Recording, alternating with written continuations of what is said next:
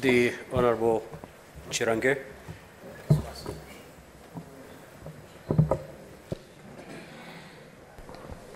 Thank you, Mr. Speaker, and Merry Christmas and Happy New Year to all of us, including our guests.